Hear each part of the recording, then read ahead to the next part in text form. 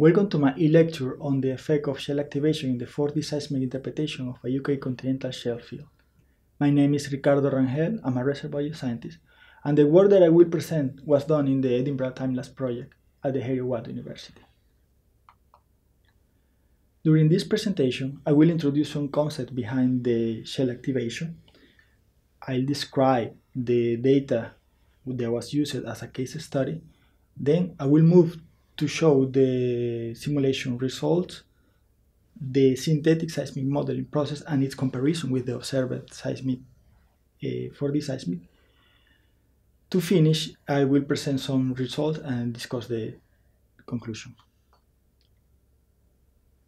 The approach of this work was to include shale in a typical 4D seismic forward modeling workflow of a conventional reservoir, to study the pressure diffusion and related interaction between sand and the shales, and its elastic implication in the 4D seismic signature. This implies the characterization and appropriate representation of shale in the static, dynamic, and petroelastic models. In order to compare if the shales were active or not, we used observer 4D seismic and synthetic seismic model to establish if the interaction between sand and reservoir was creating a signal of its own. The first step into the shale active workflow is to recognize the internal architecture of the shale and the heterogeneity below the petrophysical definition of cutoff. If the end member of the shale is moved to a truly pure mudstone, it's easy to see that there is a lot of heterogeneity, lamination of silt and lamination of clays within shale. And that space between the typical definition of the shale end member and the truly mudstone line will give you a full range of heterogeneity.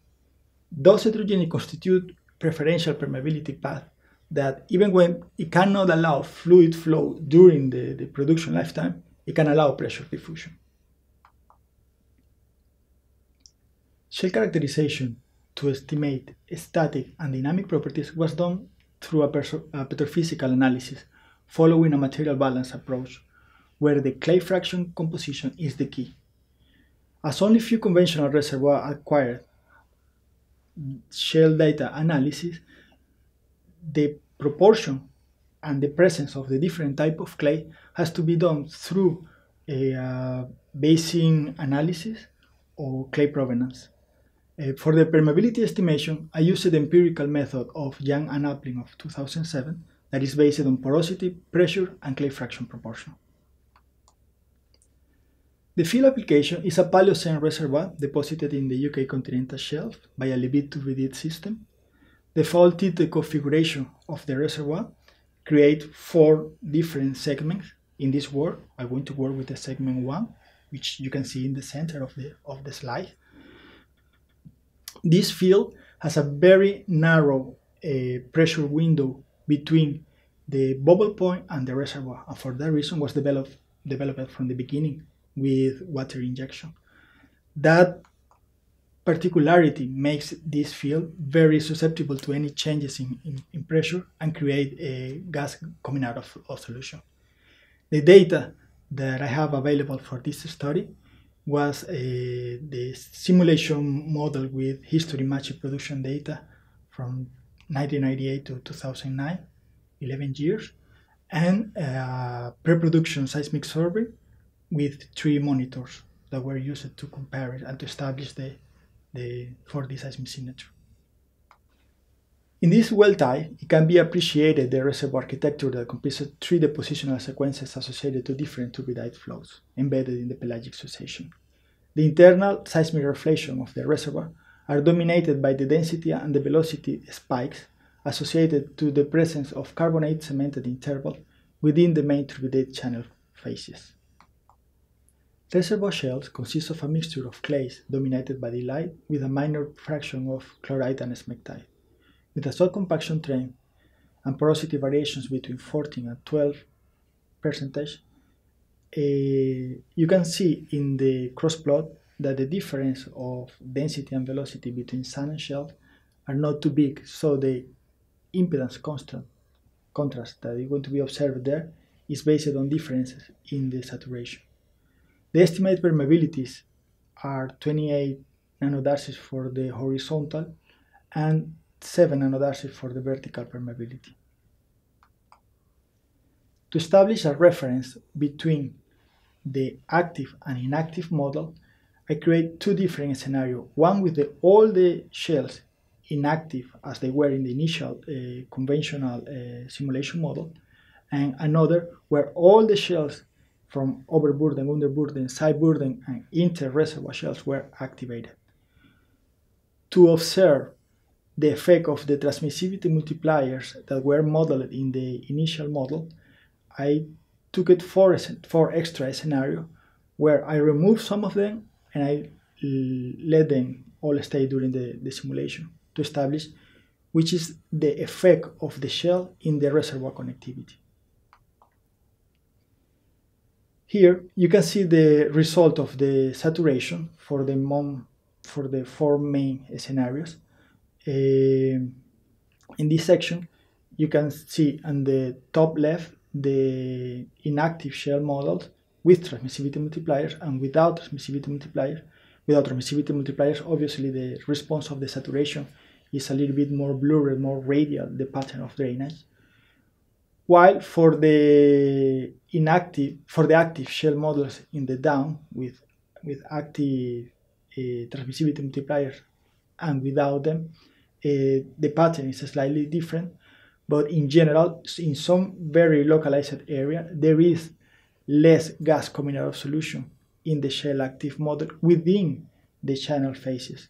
This is basically because of the pressure drop in the reservoir was not so big as it has extra volume with the shale to equilibrate the pressure drop. But with phases that are outside of the main channel, there was some gas coming out of solution as effect of that very small pressure drop. Remember that the reservoir has a very narrow pressure window between the bubble point and the pressure of the reservoir. Looking into the production history matching, we can see the result for with transmissivity multipliers that clearly conditions how the data is matching the historic one. The historic one, you can see it with a black line in the plots. But once that you remove the transmissivity multipliers, we can see that those were modeled to force the model to converge to the historic production data.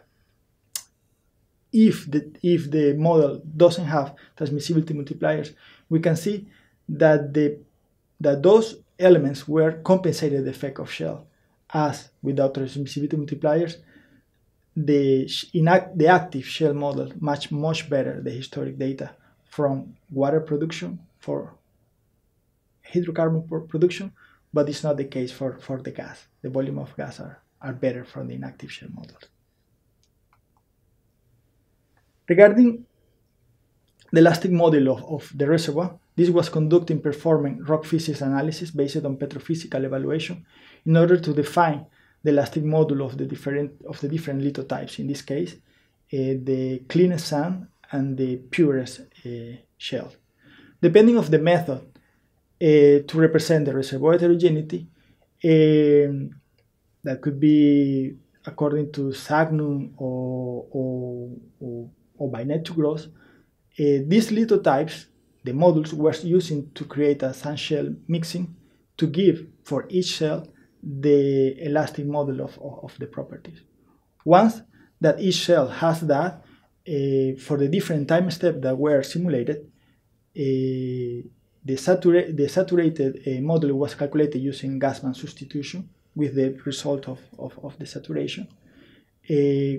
With those results were in a sim2imp workflow, were estimated the impedance and the velocities and the densities, and using a 1D convolutional model with a extracted wavelet, those data were converted into synthetic traces and extrapolated to seismic volume, synthetic seismic volume. Here we can observe the 4D seismic response. At the top we have the observed 4D seismic.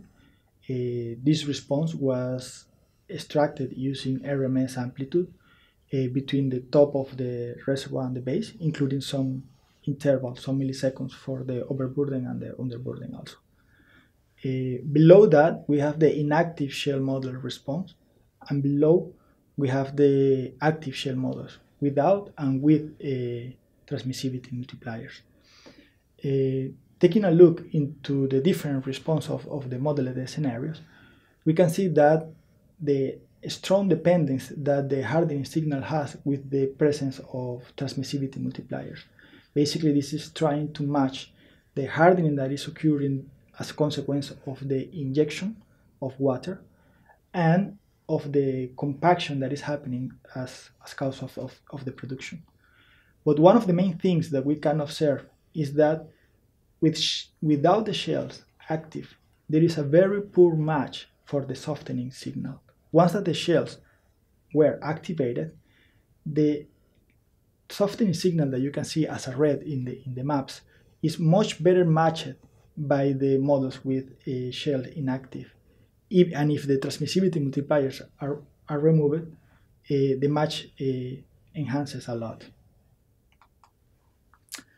Putting numbers in the results that we can see, here I'm showing the match between the observed and modeled scenarios. In magenta, you can see the areas where the modeled scenario match the observed data. In light blue, where there is a match with the hardening, and in white, you can see the areas where there is an absolute mismatch between the data. Taking a look into the numbers, we can observe that the active shale models in general improve the fit to observe data with a range that, for example, for the inactive shale model without transmissivity multiplier is as high as 5%.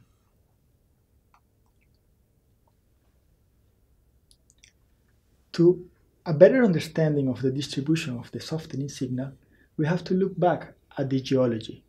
If you take a look at the distribution of the net to gross in the map of the reservoir below, we can see that the distribution of the hardening is related to the main channel structures, while the softening is associated to the overbank. In the initial models where the shales were not active, those phases were isolated through the use of transmissivity multipliers. With the shale active, the permeability of the shale, even when it's very low in the range of nanodarcies, allow connectivity between the main channel phases and the overbank phases. That connectivity allows pressure drop, and that pressure drop causes gas coming out of solution. And that gas coming out of solution is responsible of the softening signal in the field. To conclude, I would like to say that shale active may model volumetric and prediction more accurate. The transmissivity multipliers in this case are compensating the shale. The shale activation improved the 4D seismic interpretation. In this case, is allowing us to interpret the origin of the softening signal that in the models that were shale inactive cannot be possibly explained. And lastly, main shale active allow a better understanding of the geological model and the reservoir connectivity, which is the case that's happening here. I would like to thank to the Edinburgh Time-Lapse project sponsor for sharing the data that was used in this and for support this research. Thank you for your attention. You can like and share this video. For more e-lectures, please check the EAGE E-Lecture playlist.